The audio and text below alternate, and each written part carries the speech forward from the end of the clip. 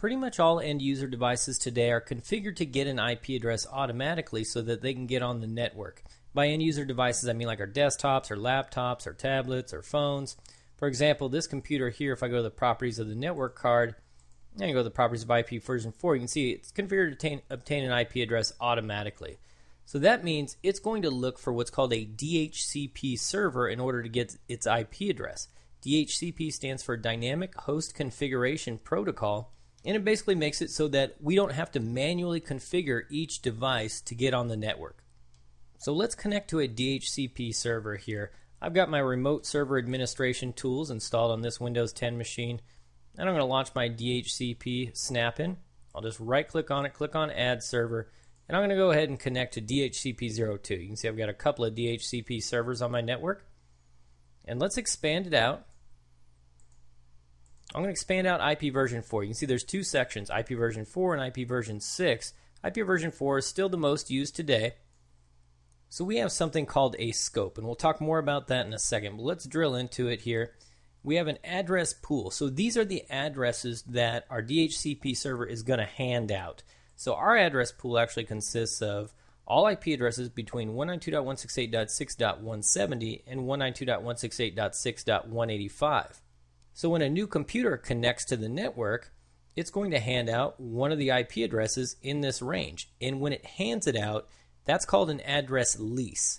And we can take a look at our address leases here. We can see one computer, desktop 205, received the IP address of 192.168.6.181. And if I had more computers on my network that were using DHCP, we would see them here, and they would have different IP addresses that this DHCP server handed out. Now, in addition to IP addresses, our DHCP server hands out things like default gateway and DNS servers. These are called options. So I'm going to go to Scope Options here, and you can see Router. This is our default gateway, 192.168.6.1, and these are the DNS servers on my network. This way, our computer that is a DHCP client, it's called, and let's go back to that computer. If I go to a command prompt and do an ipconfig /all, this way it has that configuration. So it got the IP address, 192.168.6.281. It got the subnet mask from the DHCP server. It also got the default gateway. We saw that in the options, as well as the DNS servers. So all that was configured automatically by our DHCP server, and we can see which one configured it here, 192.168.6.227. That's actually DHCP02, the one we've been looking at. So now that this client has all this information, it can get on the network. In addition to that, it can contact a DNS server to resolve names like google.com and get out on the internet. So let's go back to our DHCP server and talk a little bit more about a lease. So when a DHCP server hands out a lease, it says, okay, you can use this IP address for or up until this amount of time, the lease expiration. And once this lease expires, if you haven't renewed it by then, which our DHCP clients do automatically, then I'm going to reclaim this IP address and hand it out to another DHCP client. And that's what makes it possible so that the DHCP server does not run out of IP addresses, so it can reuse them. So now let's go back and talk about what a scope is here. So a scope is for a particular subnet. And we'll explain subnets very briefly here, but if you want to learn more about subnets, please go to itdvds.com. We've got tons of training on what a subnet is, how they work, what subnet masks are exactly, and a ton of other training. But real quick, so a subnet is short for subnetwork.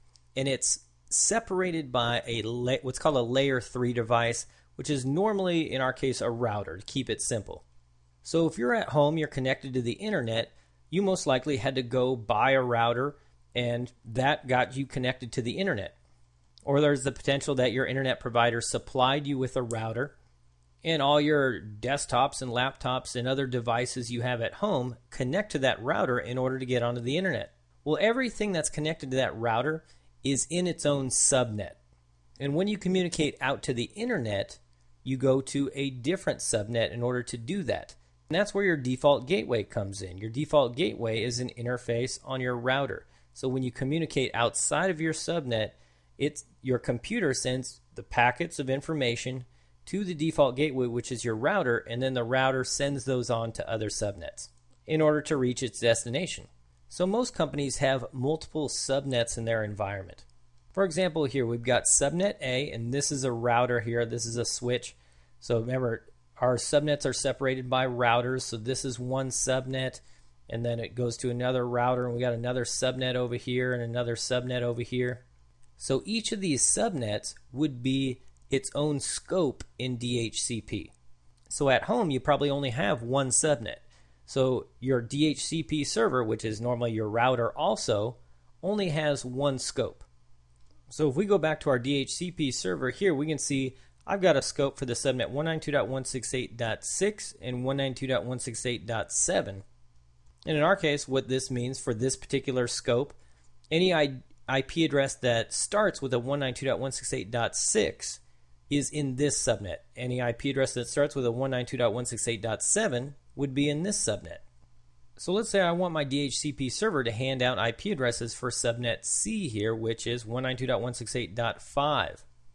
And the /24 has to do with the subnet mask, and a /24 is 255.255.255.0.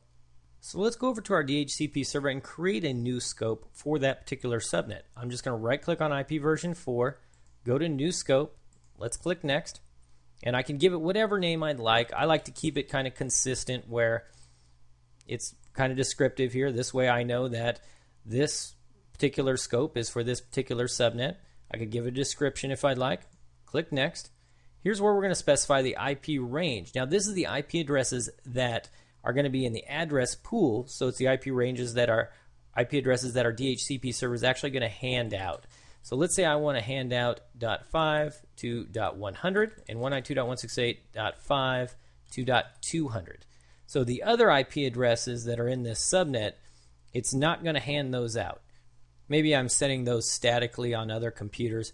And down here I've got my subnet mask. You can see this is where the /24 is, and this is how it's written normally when we see it when we're configuring a network adapter. So I'll go ahead and click next. We can also do exclusions. What exclusions are is if there's any IP addresses in this range that we don't want the DHCP server to hand out, we can create an exclusion for it, and then it won't hand out those IP addresses. So I'll go ahead and click next. This is where we can specify our lease duration. This has to do with, okay, when this DHCP server hands out an IP address, that lease is good for or will expire. The default is 8 days after it hands it out. So if we have clients disconnecting and connecting on a regular basis, a lot of times we want to make the lease a lower duration so that we don't run out of IP addresses. So I'll go ahead and click next. And here if we want, we can configure some scope options. This is going to be some common scope options. I'll go ahead and configure those now. Click next. So the first one is going to be the default gateway, and that is 192.168.5.1 for this particular subnet. This is normally your router's interface. Go ahead and click next. We can specify the domain if we have one, as well as DNS servers. I'm going to use my DNS servers as 192.168.6.100 and 192.168.6.101. So when our DHCP server hands out the IP address, it's also going to hand out this other information, like these DNS servers, this parent domain, as well as the default gateway. I'll go ahead and click next. If I had any Win servers, I could add those. Activating the scope means making it active. So when we do that, it's going to start handing out those IP addresses. I'll go ahead and click next and finish. And there it is. And now we can see it. There's our address pool from .100 to .200. I don't have any leases yet because there haven't been any DHCP clients that have connected. But once they do, we would see the lease here. And here's the scope options we set up in that Create New Scope wizard. So you'll notice we have 3 scopes here. So this DHCP server is handing out IP addresses for 3 different subnets. So it's handing out IP addresses for subnet E here, subnet D, and subnet C. But our DHCP server here is over here in a different subnet. Now, one important thing to know about DHCP is that when a DHCP client gets on a network and asks for an IP address, asks to find a DHCP server, it's called a broadcast. And a broadcast does not get past a router. So let's say this client here broadcasts out, says, hey, is there a DHCP server on the network?